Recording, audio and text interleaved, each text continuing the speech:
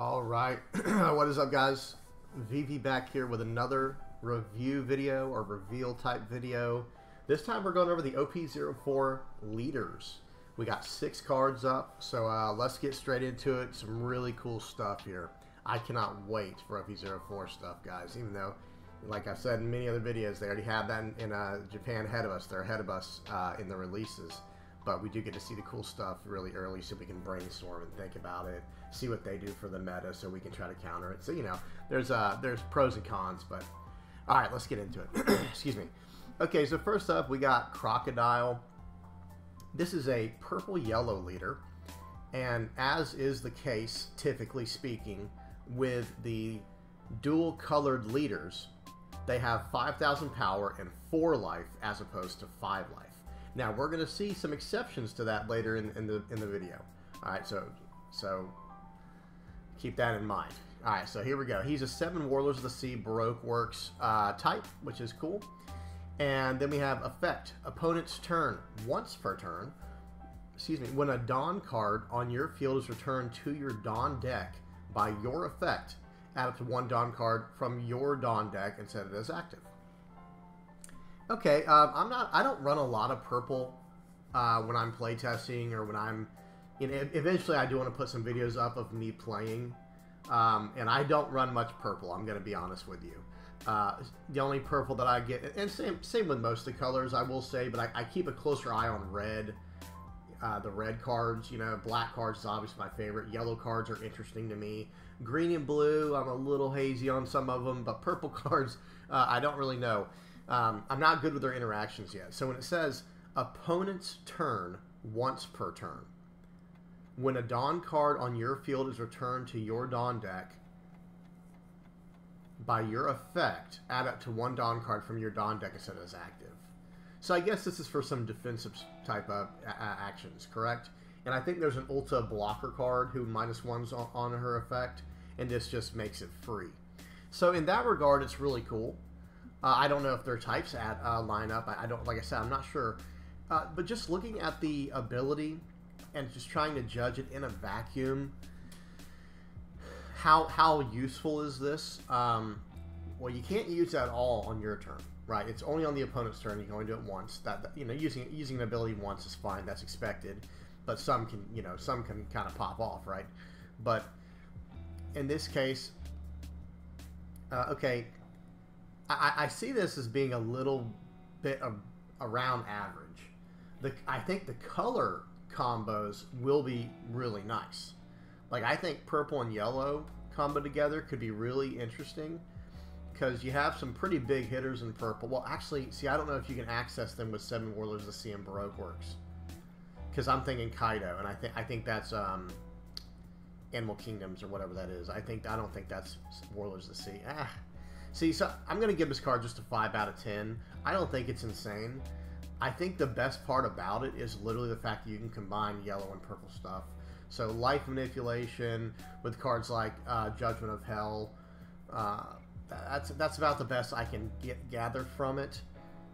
And the ability, if you build very defensive heavy, this ability could be really strong. But see here, so here's my biggest problem with it. Why do I need Dawn open on my opponent's turn? Because remember, this isn't ramping you Dawn. It says when a Dawn card on your field is returned, right? So you're losing a Dawn card, and this is letting you get 1 back. So you're not really ramping forwards. Even though I understand it's just keeping you in line with the flow of the game, with the progression into late game. I get that, and that's nothing to overlook. But it's not, how do I say this? It's not giving you a strict advantage. It's waiting for you to cause yourself a disadvantage to play a card from you know, purple that returns a Dawn deck to bring it back. So, and I've seen a lot of decks that don't really run much minus stuff. And hey, that's because it's so devastating to your board state, right, to your progression. So who knows, maybe this card will turn it on. I'm going to give it a 5. I'm going to give it just an average. Sorry guys, I know there's probably some purple players out there who are like, you have no idea what you're talking about, and hey, that's fair. Y'all leave a comment in the comment section below. Tell me what you think about it. Okay, another purple card. Great. This is purple green though. This is Don Quixote do Flamingo. 4 life, 5,000 power, green, purple. Okay, all that's, you know, dual color, 5k, 4 life. Yep, that's a standard leader. Type, 7 Warlords of the Sea, Don Quixote Pirates. Okay, another 7 Warlords of the Sea guy. End of your turn. Set up to 2 of your Dawn cards as active. Wow, right? Yeah, that's see, now that's very good in my opinion.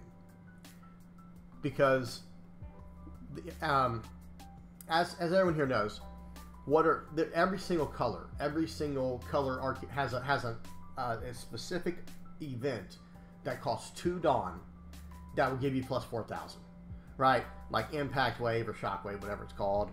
Oh gosh, Red Hawk from red, Punk Gibson from green, Thunder Bogger from purple and yellow. Which one did I miss? Blue. They have the Love Melody or whatever it is. You know, and I think there some colors even have multiples. And worst case scenario, there are the 1-cost ones, things like Radical Beam, right? Guard Point, cards like that. Okay, this is solid. This allows you to go all out on offense, and you know for a fact you will always have up your 2 Dawn for a defensive action. I think this is really good. I don't think this is broken or anything like that, but I think this is extremely solid. And you know, with these dual color leaders, we should talk about the colors being combined together, what they're going to have access to. And you know, anything with green is going to have any kind of on-play effects from purple are multiplied in the sense of just using Trafalgar Law. Right, because for those who don't know, Trafalgar Law can return any of your cards to your hand. It doesn't check for a cost when you're returning the card to your hand, but you can only play a card that is 3 or less. So I do think this is going to be really, really solid, really solid. And one more thing I do want to say is there's a lot of good defenders going around in green and purple, right? I think only green and black has better defender options. You know, you could argue for red too, but purple has queen, and purple does have the Uta. Do they have any others? They do have the little 4-cost beast that gets cheated out. One of the jailer beasts. I can't remember. Minokwala, I think it is. You know, it just has really solid stuff in that regard. So, you know, this could be a pretty strong rock deck. And when I say rock, for those who don't know, that's kind of an old expression, like an old Magic the Gathering expression. You know, you have like your aggro decks, you know, blitz, in other words. Then you have your mid-range rock decks, which is like decks that are very strong in the middle of the game. They kind of peak out in their power in the middle of the game. And then you have your control decks. And I might do a whole video talking about the different, you know, style decks later in another video. But okay, overall this card, I'm going to give it a 7.5 because it combines 2 very strong colors, and it has an effect that is just always relevant. See, now where this effect happens at the end of your turn, so it's basically for your opponent's turn, this is still fine for me. Like, I don't have an issue with this effect because now it's preparing me for next turn. So this card I'm going to give a 7, 7.5, maybe it should have been a 7, but I think it's a very solid card. Okay, Isho. Very excited about this leader, guys. I have read this card. Very excited about this leader. This is a 4 life, 5,000 cost, 5,000 power. Excuse me, 4 life, 5,000 power, green, black color. So your very standard stats there for a dual color leader. Navy type. He has 2 abilities. The first one is Dawn ×1. Your turn. Give all of your opponent's characters -1 cost. So this is basically, you know, think of Smoker's ability, but to everyone, right? Or imagine a single activation of Garp, but to everyone, even characters above 7 cost. And then he also has, end of your turn, pay 1, set up to one of your characters with a cost of 5 or less as active. Also, this does combine green and black cards. So this is very, very strong combinations here. I think it will take a while to figure out what works best because there's going to be so many options between the two. Like, for example, Do you make this deck more green heavy, or do you make it more black heavy? Do you make it more 5 cost heavy? Because that effect, 5 cost and lower, obviously. You know, that effect is very strong. So black is my color. So let me just list you like 3 or 4 cards real quick, maybe more, that are 4 or 5 cost that are extremely powerful. You know, I don't know, maybe like Smoker. We're talking about 5 cost Smoker, obviously. What about Borsalino? 4 cost Kuzan.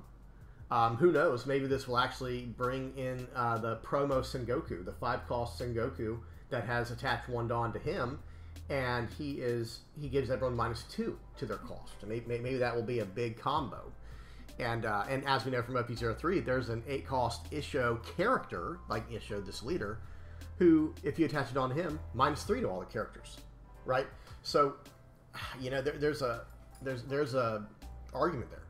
But then you have your Trafalgar Law. You have just a lot of options to raise back up with this ability. And speaking of Trafalgar Law, this guy combines green and black, right? Well, what are some really good some really good 3 cost cards that could go with Trafalgar Law? I don't know, maybe Kobe? Like, see, that's the thing. Trafalgar Law, 5 cost, 6K, bounce one of your dudes, right? So maybe if there's a Searcher in the deck we want to run, easy bounce target, right? And then play a 3 cost or less. Okay, well, I'll just play Kobe. And now that will, you know, well, it depends. If this guy's ability is active, he'll hit anyone that's a 4 or less. So, I don't know what else to say other than this card is just very soft. Even just returning Kobe to play Kobe, right? I mean, that's another option. Yeah, I think this color combination, I think these abilities are incredibly strong, and I personally think it's going to be more of a black leaning deck.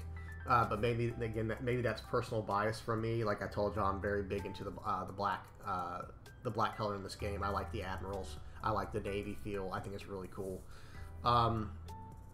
Yeah, I can't say enough good things about it. I think for what a leader ability should be, standing up a guy at the end of your turn, like that's going to allow you to save so many characters, not just blockers. I think a lot of people are thinking of like, oh, my blockers, I can actually swing and then you know, and then stand them up. Yeah, that is true. But you can also just smash in with one of your characters that's a 5 cost or less, and then stand at the end of the turn that you don't want to lose. Maybe like your Kuzan, right? How's about Garp? How's about your 5 cost Garp that says, okay, you know, tap him down, or excuse me, rest him to KO a 4 or less, or 5 or less if you have his ability on. And then in a turn, I'm going to stand him up. You're not getting a free swing at him. You know, they might be able to get rid of him with you know, like a jet pistol or something after that. But it doesn't matter. You made them invest in an additional card. They couldn't just take it out by swinging at it. So I think this card is a 9 out of 10. Like for what a leader should be. Now, like I said, I don't know. You know, red is still very strong in the format from what I understand, and probably always will be. But I don't know how this leader will do. But I think he has all of the potential to be something great. So I'm giving this guy 9 out of 10. Really, really solid leader. Okay, moving on to Queen. We got a yellow, blue, 4 life, 5,000 power. Blue, yellow, Animal Kingdom Pirates leader. Interesting. Sorry, I'm getting stuck on the Animal Kingdom Pirates because Queen, you know, is Animal Kingdom Pirates. So I'm thinking of purple. Ugh, okay, a lot of crazy stuff going on here in my mind.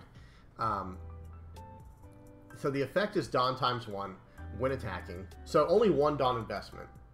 Okay, I already like that. Same thing with the last one, right? Like I really like that. That's a big deal, and I should have actually spent more time talking about that. Single Dawn investments are what you want from your leader. That's what you want for your leader to do, right? Is to put 1 Dawn into it and then get its effect. So this one has, if you have a total of 4 or less cards in your life area and hand. Well, the life area is going to be easy, right? Even though it's yellow, you can do some manipulation there. You should easily have 4 or less life cards at all time with this effect in mind. Draw 1 card. Okay, so if you have a total of 4 or less cards in your life area and hand, draw 1 card. So you will have to burn some cards early if you want to start getting your draw effects from this. because that'll make it swing for 6 and this effect. So you definitely want that. You know, you definitely do want to turn that on as soon as possible. Then if you have a character with a cost of 8 or more, you may add up to 1 card from the top of your deck to the top of your life cards instead of drawing one card. Okay, so this is everything I'd expect a yellow-blue card to be. It's like basically draw a card, or oh, I'm in trouble with my life. Like I have an 8, or you know, maybe if you're not in trouble with your life, maybe you do want to ramp somewhat, right? If you have an 8 cost or more, well, now you just put it on top of your deck, or on top of your life cards. But you do have to be careful, right? Because this is at 4 or less cards in your life are in hand to activate this ability. Excuse me. I personally think that this card is solid.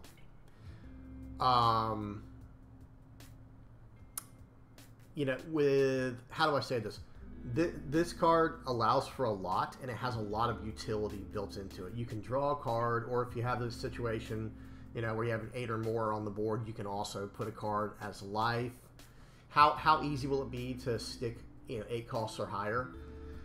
I don't know. They're typically pretty easy to stick, right? But we have seen cards from blue, you know, or blue and black really, who can kind of, and red, yeah, shoot, probably all the colors, who can deal with the higher cost guys. But generally speaking, I think this ability is very strong, and I think this character's ability is more geared towards like turn 3 or 4, because if you wanted to activate this on turn 2, right? Because you can't swing on turn 1. So if you want to swing on turn 2 with this ability, how could you go about doing that? You'd have to play a card on turn 1 to get you to 4 life. Excuse me, to 4 cards in your hand, and then you have to do again on turn 2 some very low cost to just do it. So realistically, you'd want to use this effect on turn 3, right? Turn 3 is probably when you're going to see this come into play, which is not uncommon. You know, I think that's pretty common amongst all leaders. But yeah, I think this ability is very solid. And once you get it around turn 3, turn 4, where you start netting cards, you know, and you're going to use counters early, right? So that you can actually start getting the draw card effect and all that. I think if I were to judge this card right here, if I were to rank it, I think I would give it like a 7 out of 10. I don't think it's insane. I'm not going to lie. Because in order to get the life effect, you know, think of it this way. If you're in trouble where, like, I need to start gaining life, well, that whole turn, if you want to gain the life, is you're going to have to play an 8 cost in the blue and yellow colors. You're going to have to play an 8 cost and have a Dawn open to attach and attack. And now if you're doing that, you know, you'll have to sit back on a 1 cost counter. You know, like a 1 cost event counter maybe, or something like that. I'm not saying it's not good. I'll give it a 7.5 because I think this is pretty well above like an average leader effect, and you know, with the color combinations blue and yellow, I think you're gonna have some pretty decent options. Like Yamato, 9 cost Yamato will be very solid in a deck like this, obviously. Or is she? Does Yamato have any keyword obligations she has to stick to? I can't remember off the top of my head. I apologize. I don't think she does, but if she does, someone correct me in the comments below. I think there's a lot of good options here. I do think there's a lot of really strong options, and this will be a really fun deck to play. Blue and yellow will probably be one of the funner decks to play. All right, so 7.5. Moving on. Okay, this is probably the character leader that I'm most excited to talk about. Rebecca, 5 life, 5,000 power, blue-black color, Dressrosa type. This leader cannot attack. Okay. Right, did you get that? 5,000 power, 5 life, but it's a dual blue-black color leader. Well, wait a minute, shouldn't he have she have only 4 life? Well, no, because there is an additional clause here. It says this leader cannot attack. That justifies her having the extra life. So you know right away. If you're a Magic player, you know by the colors alone. But if you know right away, reading that this leader cannot attack, this is going to be a control deck. You know right away. So now let's read the activate. Activate main once per turn, pay 1. Okay, 1 Dawn investment. I'm always happy about that. That is very relevant.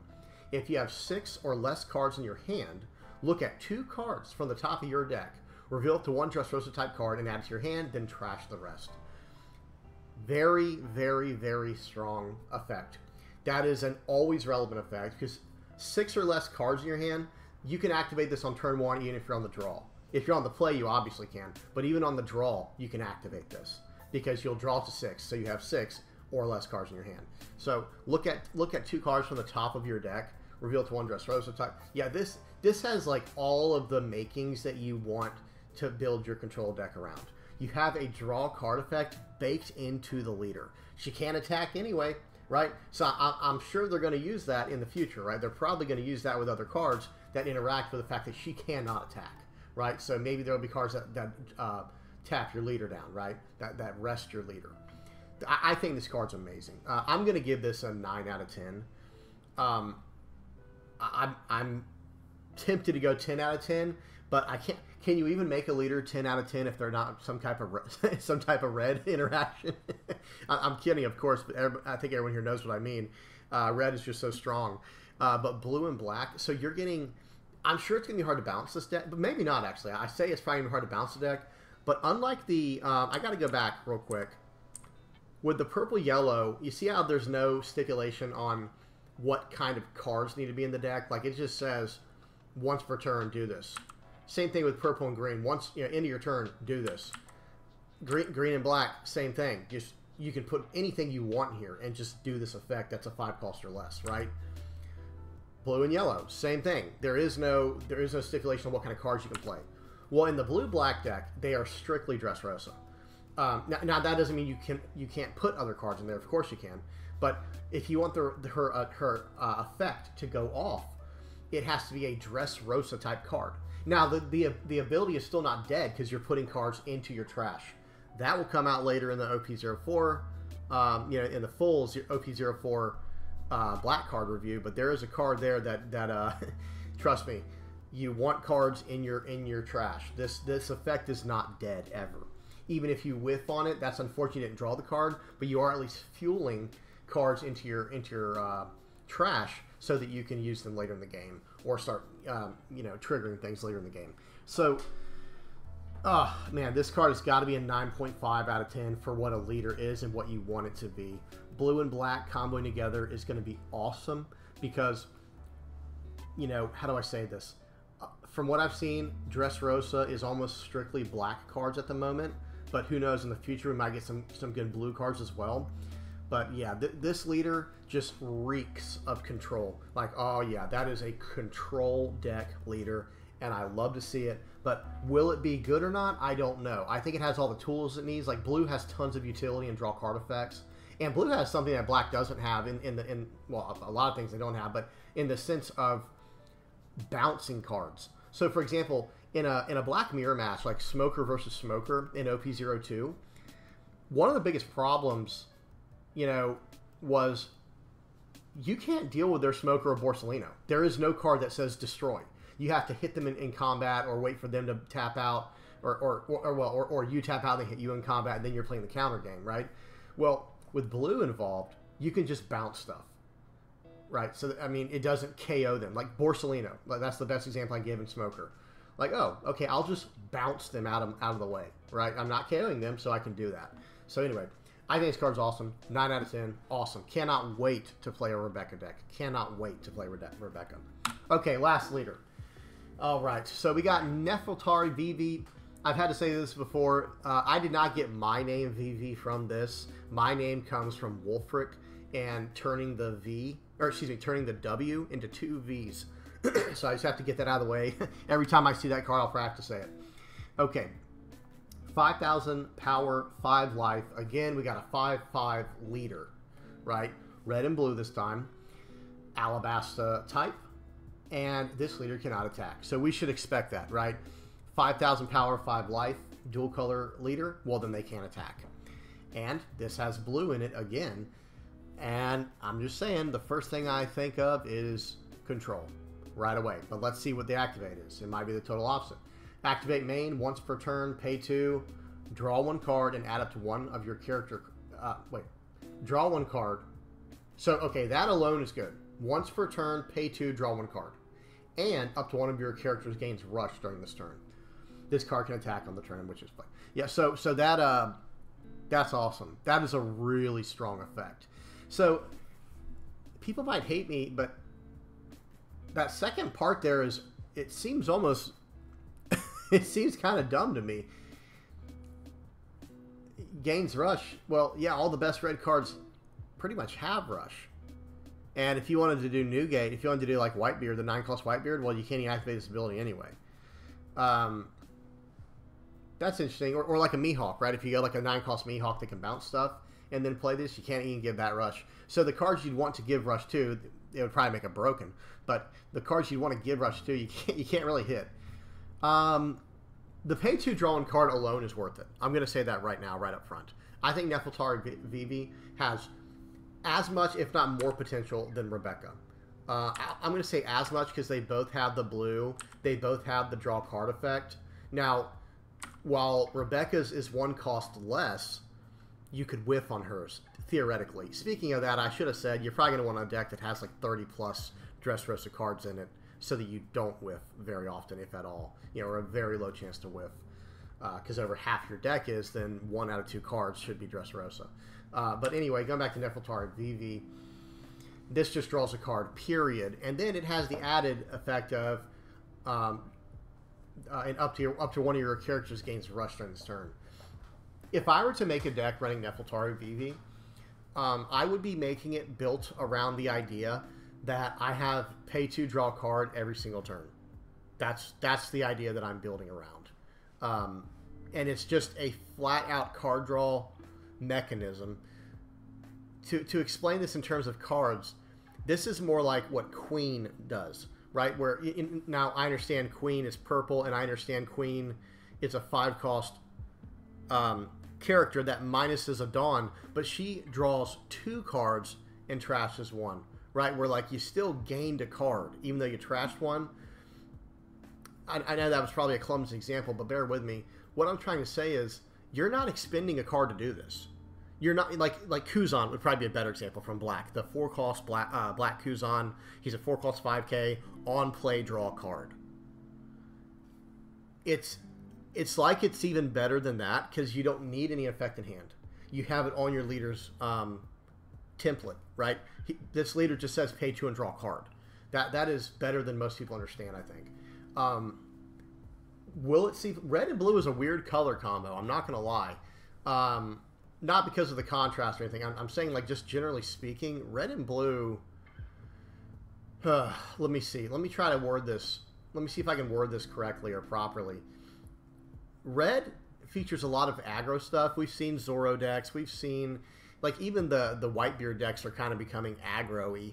You know, like in the sense of, well, they were especially back when Moby Dick, the card was still, the stage was still a card. It wasn't banned. You know, it's these very aggressive decks, in my personal opinion, because that was a 6-cost leader too, right? I think the fact that this leader cannot attack is kind of strange to me. I understand what they're going for, but I don't know. I might have to do a video later talking about it. I don't really see why dual color leaders should have the restriction of only 4 life, right? And then like, oh well, if we're gonna give them 5 life, we have to give them some type of effect that negates or like pushes them back. Because I'm gonna be honest, most of the times the single color decks are just better. Not because they have less cards to pull from, right? They're not dual color decks. It doesn't matter though, because they have 5 life. So they get that 1 extra turn to pull something off, right? And the same idea with the red blue or with the multicolored ones. I wonder why they have to be at 4 life and still be able to attack. That doesn't make sense to me personally, because at the end of the day, you can only have 50 cards in your deck. And the way that they balance these cards, I do have a video coming out on that, talking about how. Actually, no, I already put it out. I would say I was making one around the same time I was making this video. I put out a video talking about how they balance the game.